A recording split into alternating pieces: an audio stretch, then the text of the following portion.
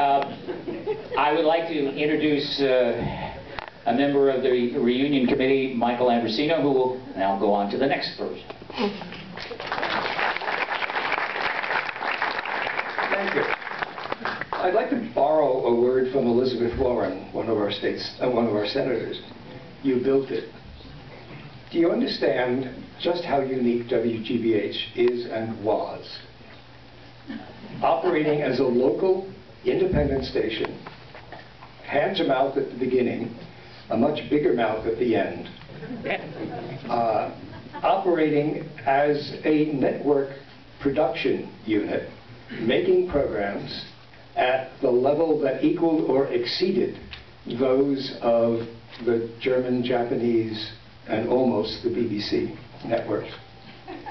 You did do this. This is what happened. There is no other local independent station in the world can deal with that kind of stuff. 60 years ago today, the first program on WGBH television was a program for children, which is most appropriate because that is some of the most significant programming that this or any other station can do.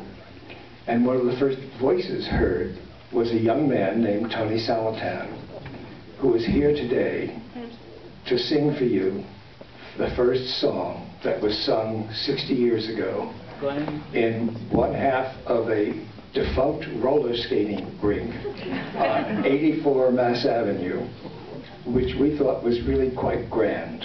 Let me give you Tony Saletan.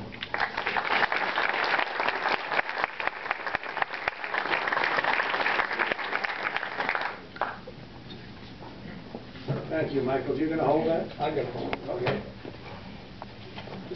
Yeah, that's good enough.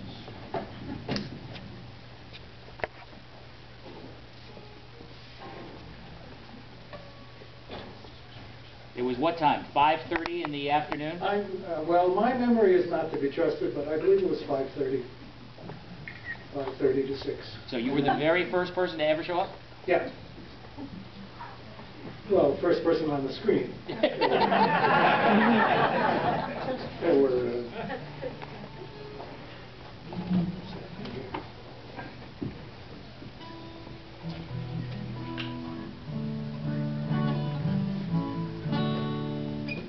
we made strange noises like that before we went on the air.